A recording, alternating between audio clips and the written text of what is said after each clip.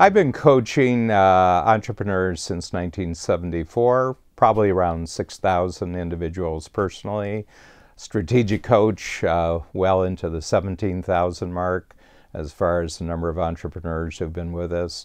And there's something that really has always struck me right from the beginning, and that is that you can have very, very, very successful entrepreneurs who are amazing in their achievements. They're at the top of their game. They're way out in front of everybody else, and they feel miserable about themselves. They feel like failures. They feel very depressed. And it really took me a long time to get a handle on what was going on in their brain, because this is something that has no reality outside of themselves. Everybody else thinks they're amazing. Everybody else sees them as role models.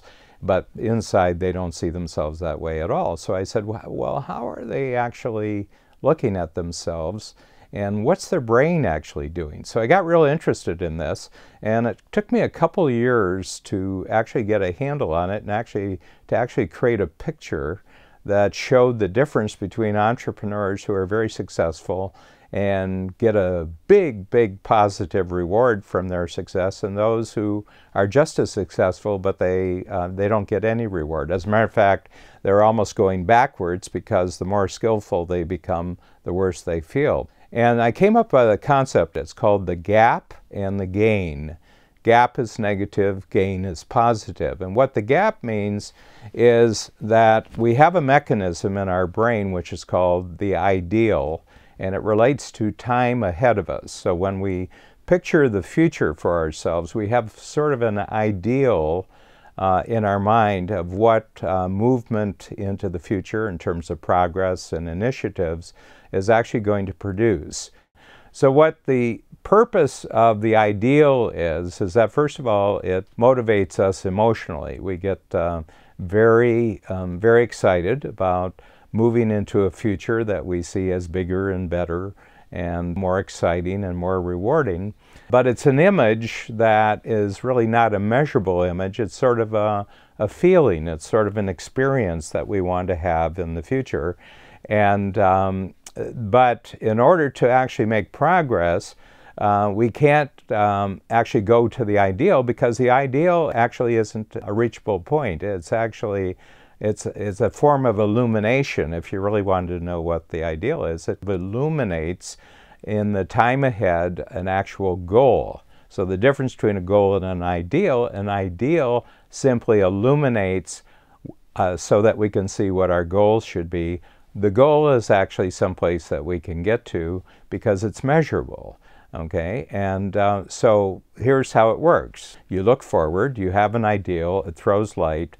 Then we have a goal, and we move, and we actually make progress towards the goal, and we achieve the goal. So where the gap comes in, the negative aspect of what our brain does, if you reach the point, you actually achieve the goal, and you look at where you are in relationship to the ideal, it's exactly the same as when you started, just like the horizon line. You haven't moved forward, you haven't made any progress. What happens is that people keep measuring their progress, keeps measuring their achievement by the ideal, and it feels like nothing's happened. And that's why everybody outside sees the tremendous progress, but from inside, the entrepreneur, he or she doesn't see anything at all. And they put forward enormous skill and talent, and they've worked very hard, and they've used their best intelligence, and they've not made any progress.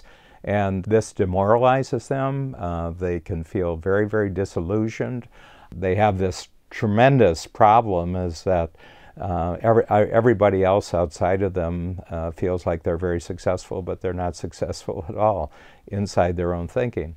So that's the gap, and then we move over to the gain. It works exactly the same way. You have an ideal of moving forward that motivates you.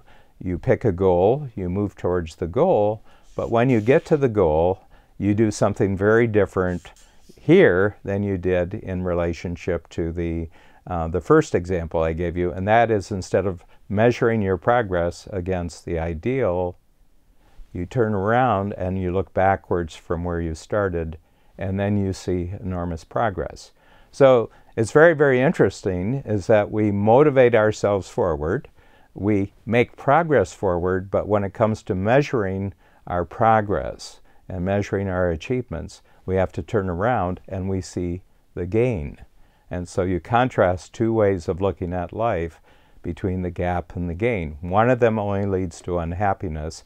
The other one always leads to increased sense of satisfaction, increased sense of confidence. Just based on what I've said here, you should be able to become conscious today, tomorrow, that anytime you're projecting to make a goal, make sure that when you get to the goal, don't measure against the ideal. It'll still be there.